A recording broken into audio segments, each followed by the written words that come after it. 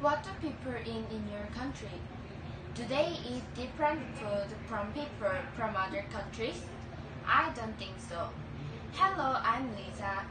Today I'm going to tell you about how does weather affect food. I have a question for you. Where do you live?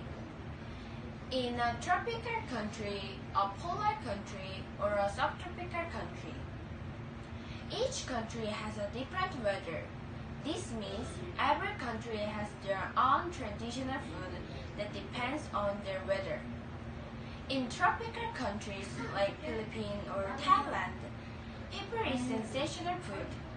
The reason why they eat them is for supplementation of salinity and the intake of vegetable fat, which have been drained out of sweat by tropical relations. In polar countries like Russia or Canada, people eat high protein and high calorie food.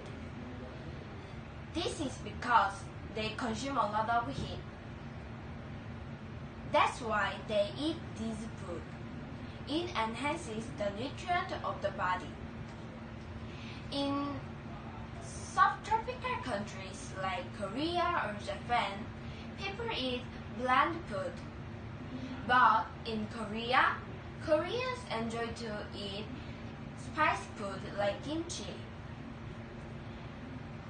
That's why Koreans eat spicy food to protect their body themselves from climate changing.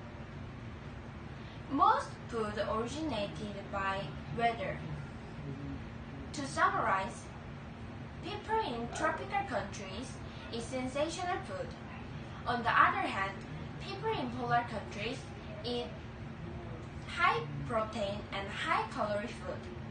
In addition, people in subtropical countries eat blander food than other countries. I hope you learn many things by watching my blog.